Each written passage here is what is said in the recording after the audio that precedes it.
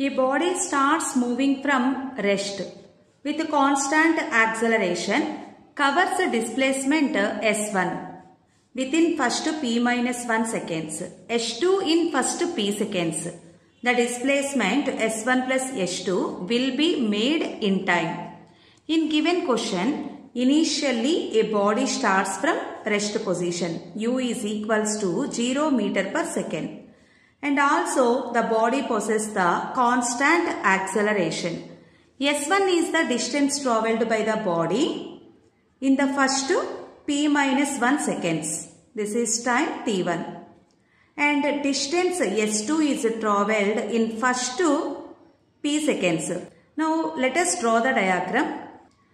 Body starts from rest position. Within p-1 seconds it covers a distance S1.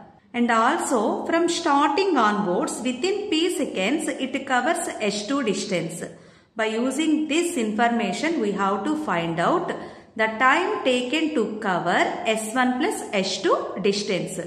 Here object possesses uniform acceleration, so take equations of motion. S equals to ut plus half at square. From starting position, the distance s1 travelled by the body within the time p-1 seconds. Ut term is 0.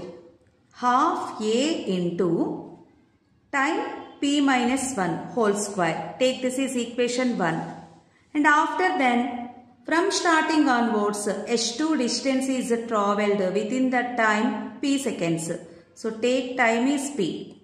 This is equation 2. Total distance s1 plus s2 half a, we don't know time, let it be t, half a t square. But do one thing, substitute s1 and s2 in this equation. S1 is half a into p-1 whole square. So take half a common, half a into p-1 whole square plus p square is equals to half a t square. On both sides half a get cancelled.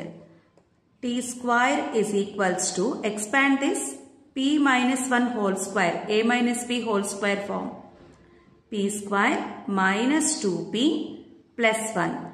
And also here p square is there. P square plus p square, 2p square minus 2p plus 1. This square goes to RHS side, it becomes square root.